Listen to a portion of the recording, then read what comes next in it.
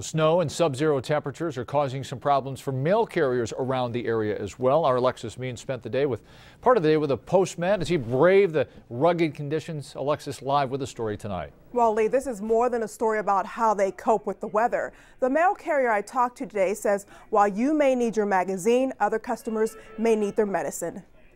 I moved out here from Los Angeles, California, where it was warm all the time.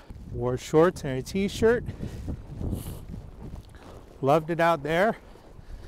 Even though we've got all the seasons out here, I still love it because I get to see people. Mail carrier Mike Isbell says working in the bitter cold is part of the job. He says this is the coldest, worst winter he can remember. He's been delivering mail for 24 years. He's trekked through a lot of snow. He says he hears the concerns of customers all the time, but says he's an essential part of the community. They say that they feel sorry for me. They thank me for bringing them their mail.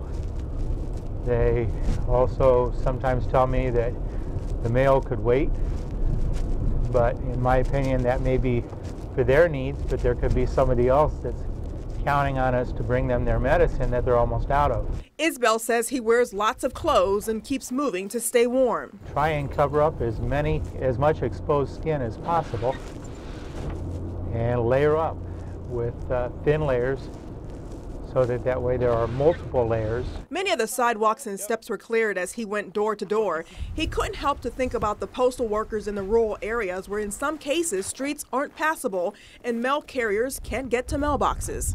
I can only imagine that has got to be a difficult job with all the snow drifts and the wind,